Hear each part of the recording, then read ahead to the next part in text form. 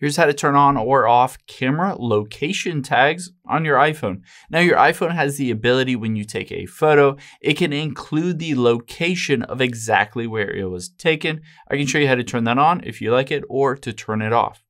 Now if I open up the camera app here and I take a quick photo and tap on the photo at the bottom left, you can see here's this photo. I can swipe up and you'll see add a location. It doesn't recognize an existing location. I can manually add one, but if I wanted to automatically tag whatever the location is, let's hop out here and open up your settings.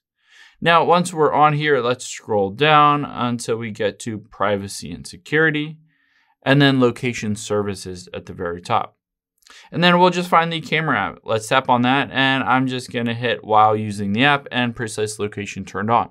Now let's take a new photo. Let's go into the camera. I'll take a photo, tap on it at the bottom left, and now if I swipe up, you can see that it geolocates exactly where that is in Raleigh, North Carolina. So I can basically take a photo and then see exactly where that specific photo was tagged in.